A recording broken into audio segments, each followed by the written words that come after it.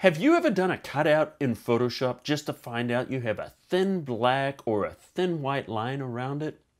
I'm going to show you how to get rid of those and get pixel perfect cutouts.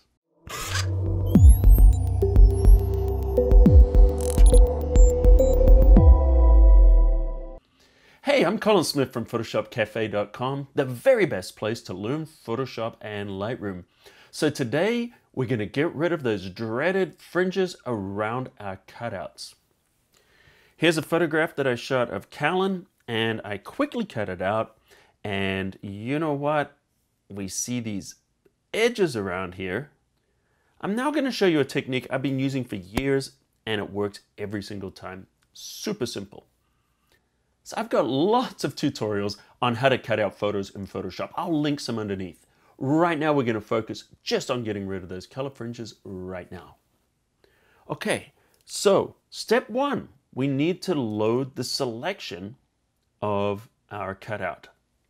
So the way to do that is to go over to the Layers panel, and I'm going to hit the Control key, and that'd be Command on Mac, and just click on the layer mask, and it's going to load the selection, the marching ants.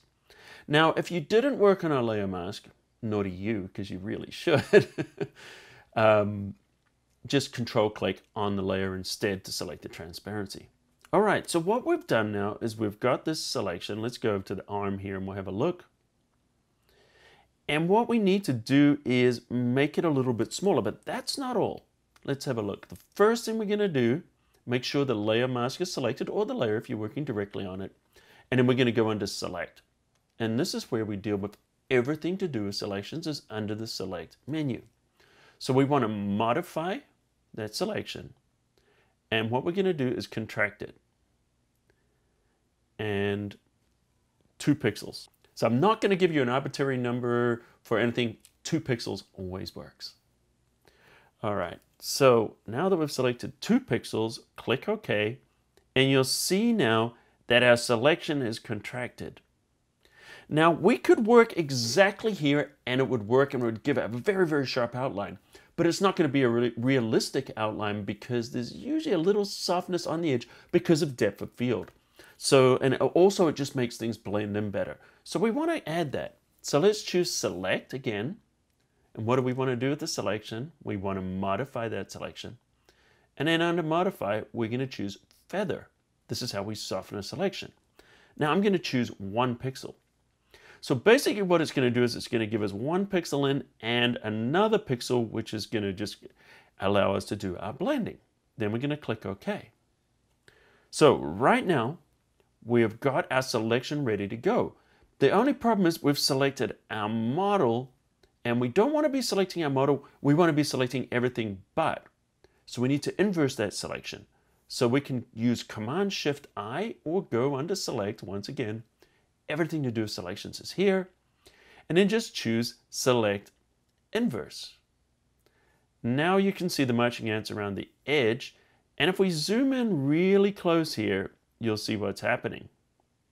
See what we've done? Now we've created this area here. So now we can clean up that selection very easily because we're now going to be working on the outside and kind of eating into it. I don't just want to hit the delete key though, because that's also going to do some strange things to the hair. So I want to work on this manually, and I have other tutorials on hair and I'll create more in the future. If you want them, let me know in the comments underneath.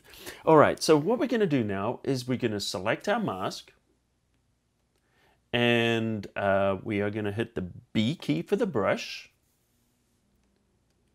And I'm just going to grab a brush here, and it can be a reasonable size. And now what we want to do with this is make sure we've got black as our foreground color.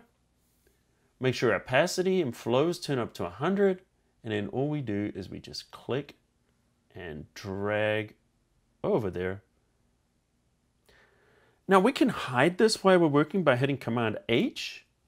And notice we're almost there. We can actually go over a second time.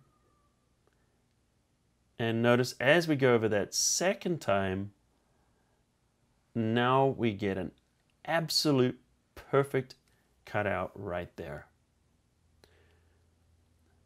And if we zoom out And we can easily just make the brush a little bigger and then just see this, just go over all these areas that we want to fix.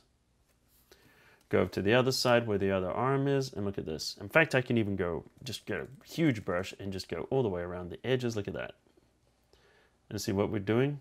That color fringing just disappears.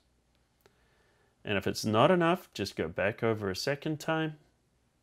And then what the second time is actually going to do is it's going to kind of reduce some of that feathering. So only go a second time if you really need it. But you can see what we do. We just go around there now and we can simply just brush away all those color fringes, and it's going to make all your cutouts look a whole ton better. I got a question for you guys today. Are you Mac users or are you PC users? Let me know in the comments underneath. I'm really curious because a lot of conferences I do, the majority of people are Mac users, but I'm finding that online I'm finding more and more Windows users. So I'm curious what you guys use. So by the way, if you like these kind of tips and tutorials, don't forget to subscribe to Photoshop Cafe. Just hit the subscribe button right now and ring that notification bell, and then you'll be notified whenever I upload a new tutorial, which is every Tuesday. And also throughout the week, I do other tutorials. So anyway, guys, if you like this, smash that like button into dust. And until next time, I'll see you at the cafe.